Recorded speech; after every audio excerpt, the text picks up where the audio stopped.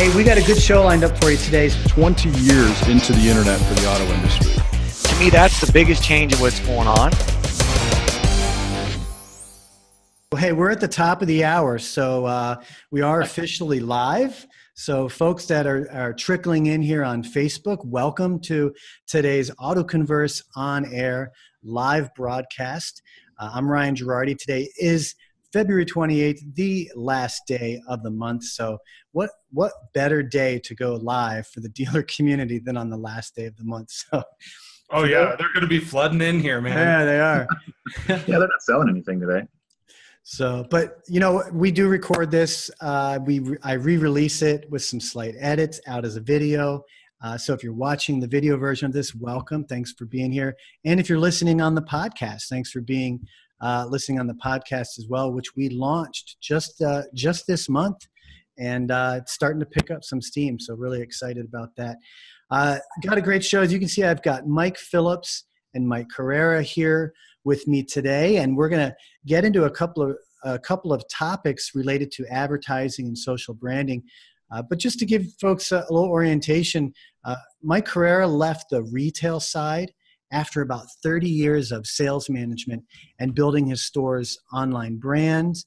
And he opened his own firm to assist other dealers. He says he got tired of seeing dealers pay top dollar for subpar social media efforts and not know the difference. So now he has his own consulting business, and that's going to be part of our conversation today. And welcome, Mike. It's great to have you up here for the first time. Good to be here, man. Thank you for the opportunity. And Mr. Mike Phillips, you've been in the dealership business, I think over 15 years. You've done sales, management, BDC, pretty much all of it. I think you serve on the board of directors for the local Better Business Bureau. And what excites me about what you do when we met late last fall is you really get into business coaching and training. You run you run a I don't even know what to call it. It's Lead the Team. It's a website. It's a blog. You have your podcast, which I'm now starting to listen to. Thank you. Which, by the way, is an epic Hollywood opening stinger. Thank you for that. Yeah. So very cool stuff. So leadtheteam.net, or his video blogging is on leadtheteam.tv. And Mike, I know you have a passion for learning and helping others to grow, which is what your podcast is about. Absolutely. You think no one cares, but I love that you said you enjoy long mountainous walks, because there are no mountains here where I live, and I miss that. Yeah, definitely. And thank you so much for having me on the show. And it's really good to meet Mike Correra. So I'm excited, man. I'm excited for today. You know, it is. And that's a good example I want to share with everyone that's watching here is, you know, Mike Phillips and I met recently. Mike Correra, you and I met at least a couple of years ago, but all three of us have interacted for years virtually. And so that's one of the, I think, beauties of an on-air broadcast is the opportunity to get face-to-face and more personalized. And so we're accomplishing that objective here today. And for those watching, you know, we welcome great minds and great personalities to come up here and be part of this experience as well. So good stuff. So we're going to get into knowing where your ad budget is, and then we're also going to explore personal branding through the use of social media. Before we get into that, though, just a couple of news items. Mike Phillips, I think you guys got broken into. Your dealership actually got broken into last week. It did. It was unfortunate. It was random. It was a guy. We're kind of in a central area of town. We're not in like the auto mall area and so forth. And so we have a bunch of other businesses and restaurants, bars, et cetera around. We're actually in a really good area. And unfortunately, it just became a random act. And middle of the night on Saturday, it seemed that this guy, this is actually the photo that you have on the screen here is actually kind of our internet sales department and our BDC.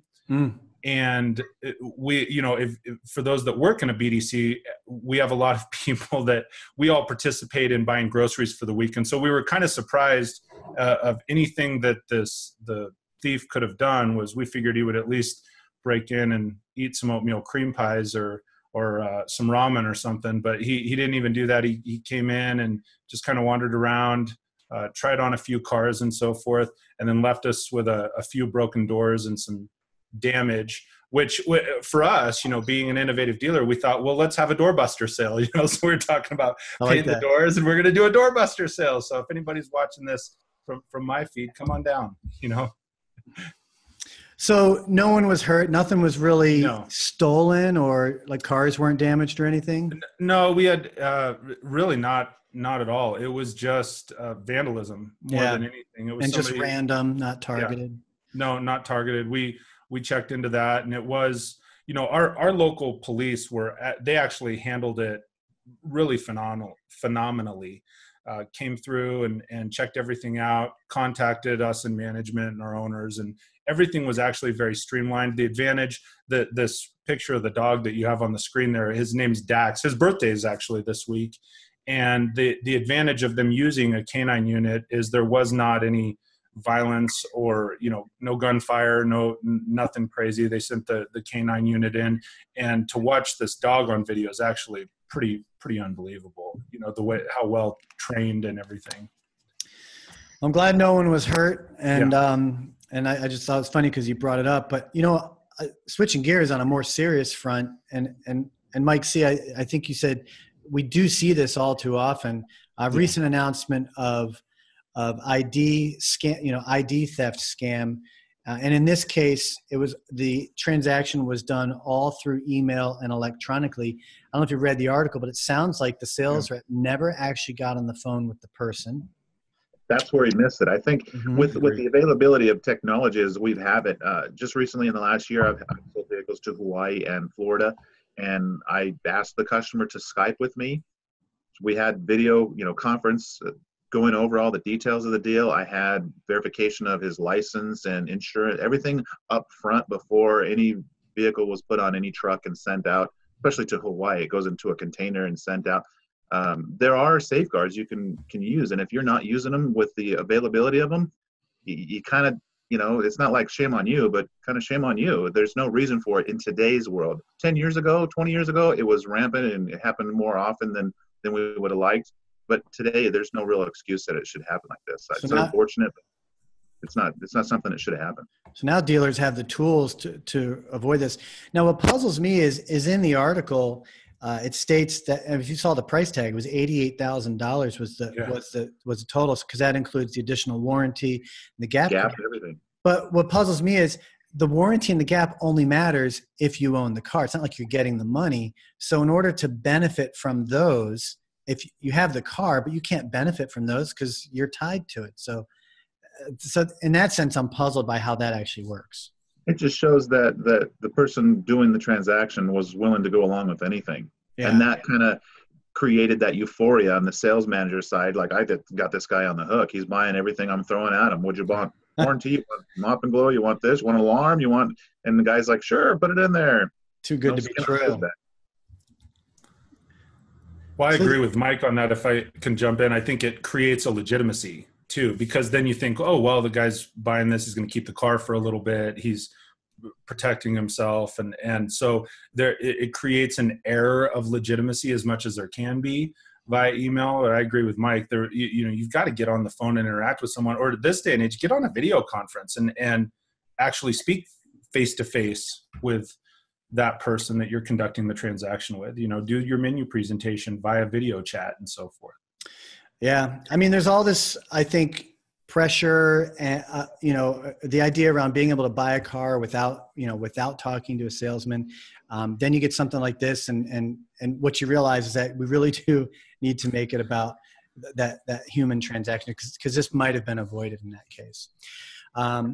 Folks that are live, thanks again for joining us. You're here at AutoConverse on Air. Mike Correra, Mike Phillips. We're about to get into a couple of discussions around your advertising budgets and social branding. Real quick before we segue into that, I'm just going to bring something on screen.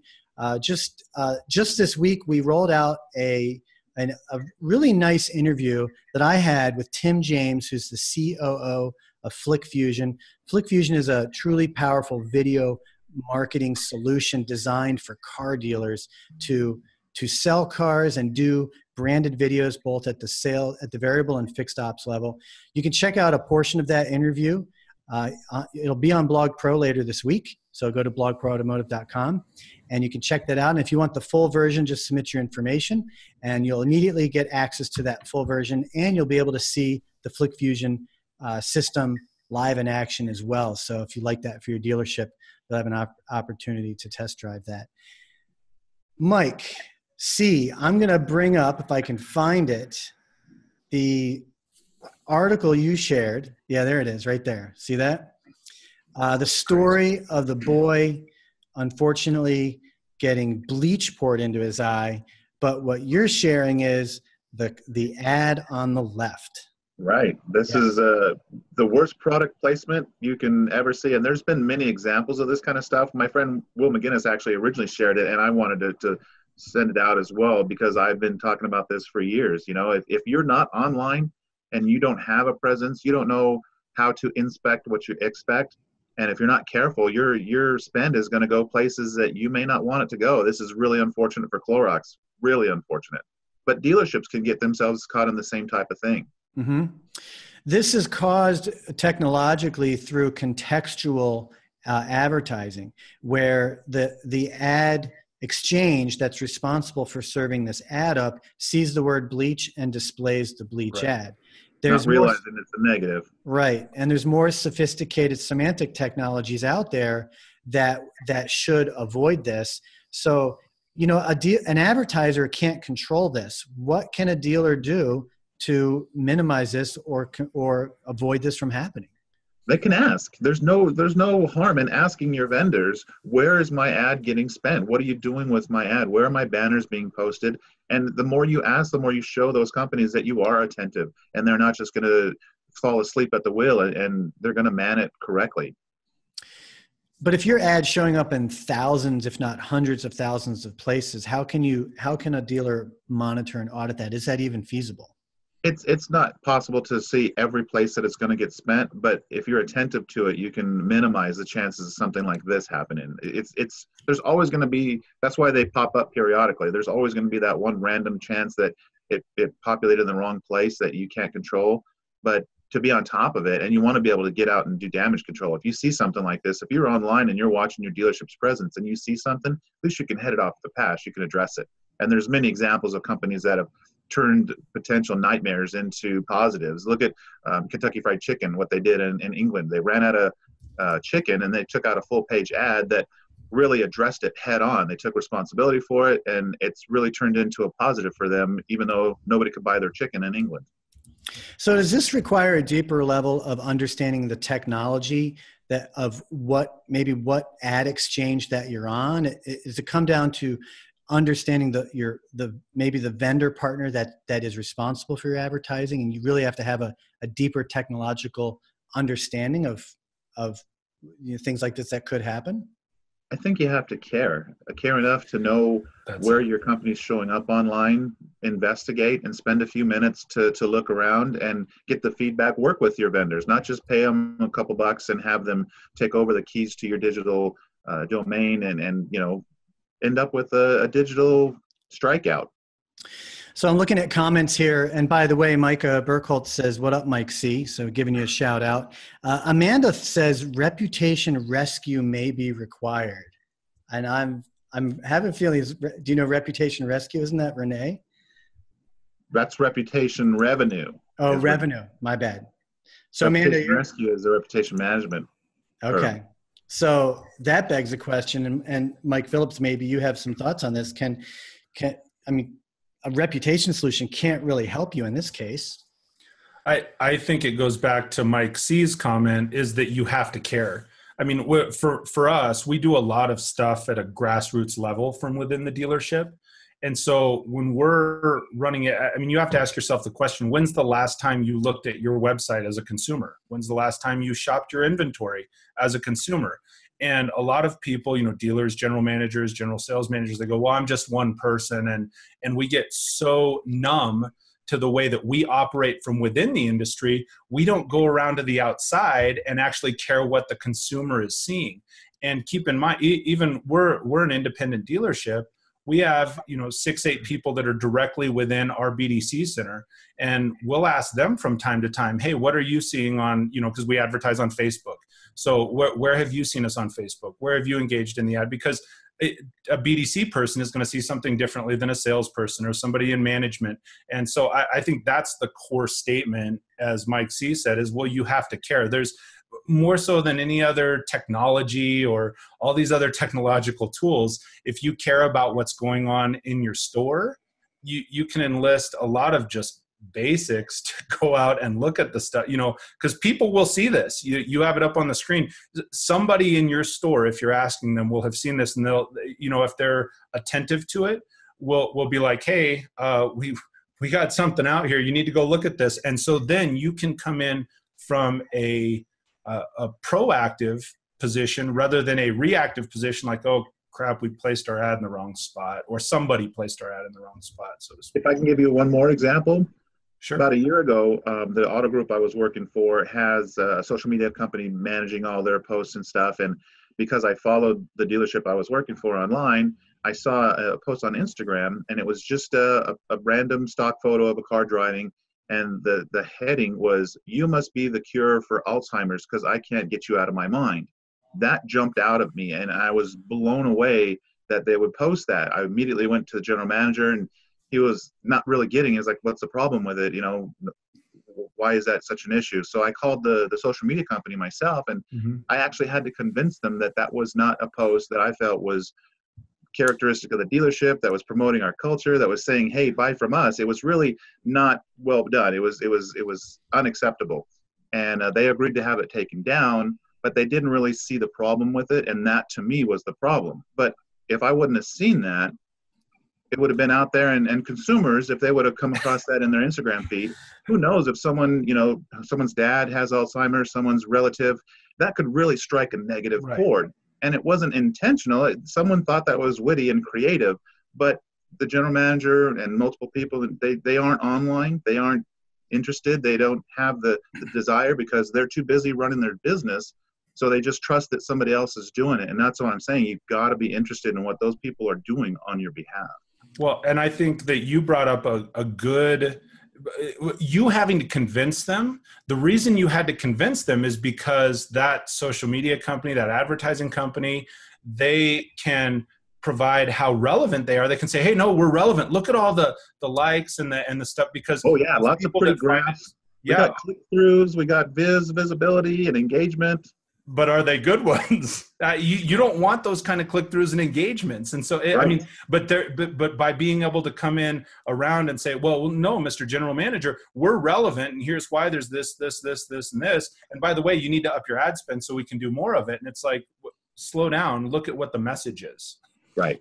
You guys, I got to apologize for laughing because Micah Burkholdt says, this is why I stopped tweeting get VD from me. He says, I now spell out Vistadash instead. Yeah, I saw that. Oh, Micah, that's too good. But what I'm hearing everybody say is the takeaway here is you have to care. You have to pay attention. And then, Mike, I'm going to let you kind of put some closure to this. What's your recourse? You run into this by paying attention. And what is your recourse? You pick up the phone, you call your advertising partner, and you say this needs to be addressed? Definitely. You need to be involved with them. And believe me, working in the dealership spectrum for 30 years, I know what it's like for vendors when they stop in. The GM or whoever they want to speak to is always busy. He's got all kinds of things going on, so it's impossible to get him to sit down and give you a few minutes. But the GMs that are blowing off all those vendors that they work with really need to stop and say, you know what? I need to make a few minutes for this guy because he's representing my company, and I need to know more about what's being said on our behalf out there. The social media company, when I called them, they kind of poo-pooed me off and said, well, all our staff have marketing degrees, and we understand that marketing is kind of technical, and you probably won't, wrap your head around it as just a car salesman, but you can trust us that we know what we're doing. And I didn't feel that was the case. And because the general manager wasn't paying attention, that was allowed. I think I know we keep going back and forth. Ryan, you'll get in here at one point. The thing is, if you're going to spend $1 with a vendor, with a third party. If you're going to spend $1 with them, you're investing monetarily in that person. You have to invest at some point in the relationship. I mean, you're investing in something. You've got to invest in that relationship. Give them 5 minutes and communicate with the person. It doesn't mean you have to be friends. You don't have to have them over for the weekend barbecue, but for goodness sake, you got to have a conversation with them, right? Yeah. Yeah. Put the time in. All right. So good, guys. There are things you can do, and it starts with putting time and attention to it, paying attention, taking action, and getting to know where your ads are being displayed, and just being proactive about it as best you can. So thanks for bringing that up. Managing your dealership's online presence requires understanding it, and that means it's going to take an investment of a little bit of time. I agree. And, this speaks to something I believe intently, is that we need qualified, trained, knowledgeable people working in these dealerships. I commend, folks like both yourselves that take the time to learn and grow and understand. And we are seeing more of that. The dealer turnover is known as a challenge in the dealership business, but dealers need to invest into training and skills for their employees to know, because this is money, and this has a bad effect. Let's segue that into the topic, Mike Phillips, that you proposed, but I also know is really passionate for Mike Correra, which is, I'll speak to it as personal branding, and specifically around the sales side. So, Mike Phillips, maybe you could open up, your thinking on this for this part. My thinking is and we go through with our sales team, and we encourage them to personally brand themselves, to be involved and engaged on social media, to be engaged online, because ultimately, I think right now, especially, there is so much, there's so much unengagement online. Like, you can go to Amazon and you can order something. It takes 5 minutes. You don't have to be engaged with anybody or anything. It's point, click, order, done, right? So people want to do business with, I think in the car industry, people still want to feel like they know somebody that they can trust. Everybody wants a guy or a gal, right? They want someone that they can depend on. So they want someone that they can look at online and see who the person is and see that they're genuine. And because that's, what's that? That is authentic. That they feel like they know them already. But they want to know that they have the backing of a real brand or a real company. So I think when it comes to personal branding, I think it's one thing to go on, and there are many places that we have online that we have individuals that are far more engaged on social, for lack of a better word. They have a whole bunch of engagement and around the community and so forth than even the dealership brand page. People will check out that person, they'll look and see that they're real, and then they'll go and say, okay, well, where does this person work? I'm going to go check that out and make sure it's just legit. If that's legit, then they're going to follow through. And I almost knocked my water over. See, I brought this just for Mike Correra today. I love it. That's good. That's good. So yeah, as far as the personal branding, I think it's in any sales environment, whether it's automotive sales, whether it's realtors, anybody in business, I think has to have some level of engaged personal branding. So I'm going to segue into Mike C on this, because Mike Phillips, I think a lot of us agree. I know I do, but it also poses some challenges and conflicts between the dealership brand and the personnel. Mike Davenport is probably one of the more prominent, brands out there as a car sales professional. If anyone knows Mike Columbus, he's been on our show a couple of times, and he switched from one dealership to another on different sides of the country, but stayed within the Honda brand. Mike C, you've gone from different brands, but I've always known you more as a Ford guy. But you hit kind of the ceiling with your personal brand, because it kind of, from the dealer's perspective, you were in a sense competing. So where do we go from there? There is a limitation. The limitation is really simple to sum up. It's fear. There's still a lot of fear in dealership management that the salespeople's prominence online is going to overwhelm the dealerships. And Mike Phillips, you got to know you're in the top 1% of dealership management. I love your philosophy. I think it's a philosophy that should be adopted across the board. But unfortunately, until the dinosaurs that are still so prevalent in this business die off, there's going to be that restriction. I was accused that the Mike the Car Guy brand is actually a bigger brand than the dealership I was working at. And they were worried that if I left the store, that I would take a customer base with me. And I said, my counter to that is, don't let me leave. Let's create an environment that I want to get up every day and I can't wait to get here, because anyone that's following me knows where I work. They go hand in hand. So you guys are actually benefiting from the exposure that I'm bringing you. And if you think it's more exposure than you're getting on your own, that's great. You're not paying for it. I work here and I'm proud to work here. It needs to be a 50. It needs to be mutually beneficial to both parties at a 50-50 keel. But what you said is not a result of digital technology and modern tools. For decades, if you had a great sales professional, he built relationships, and that dealership didn't want to lose him because he would take his customers with him. So. Right. So that's not a modern dilemma. That, like you said, that's maybe a misunderstanding that it might be, and it's not. Well, from the management perspective in store, we've always said, like you're saying, Ryan, anybody who is at any level of management within automotive sales has always said, look, we want the dealership to generate 50% of the traffic. We want the salespeople to generate 50% of the traffic. Well, now it seems to be becoming more accessible and more prevalent. And now it's like, whoa, wait a minute. We didn't really mean that. We didn't really mean we wanted you to generate 50% of the traffic, because then you run into things like Mike C said. And you're right. It's not a technology thing. If you look at, Ali Rita, who is huge right now, he's all over automotive.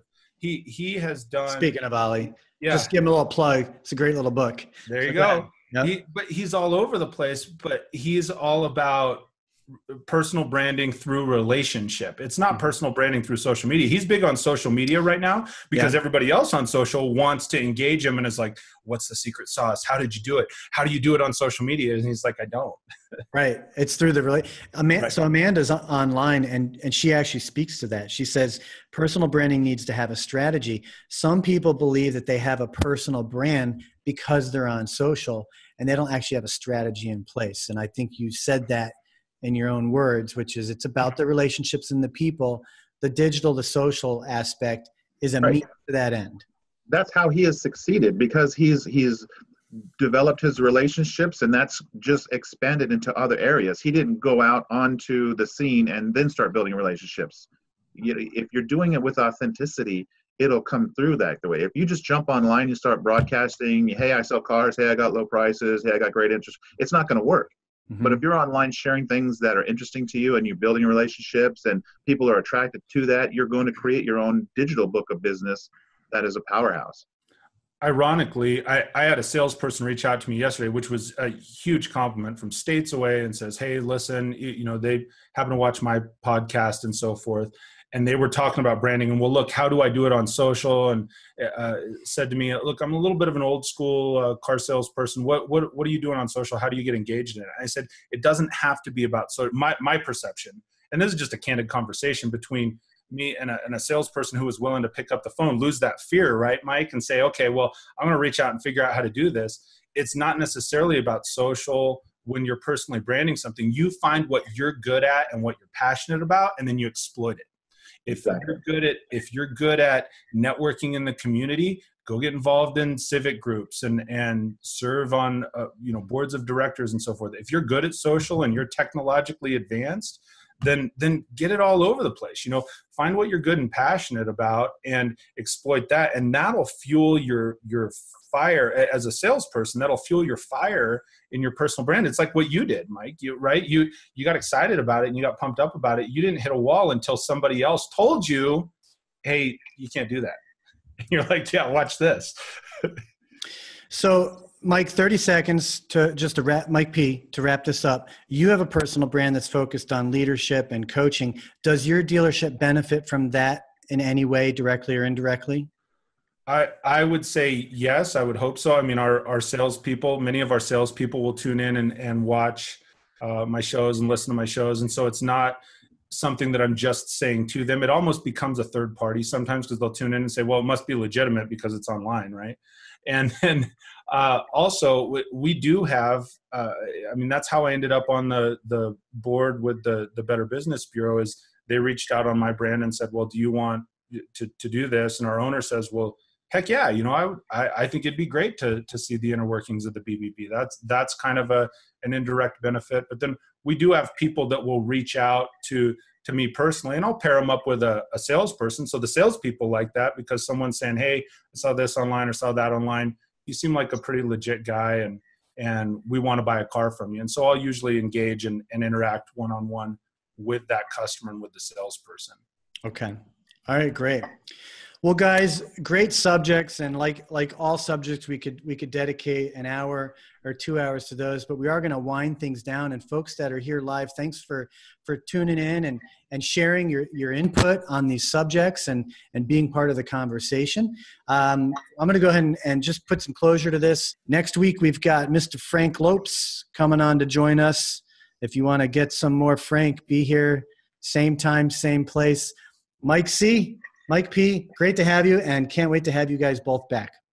Thank you so much. Look forward to it. Follow Mike Phillips. He's rocks. The guy's amazing.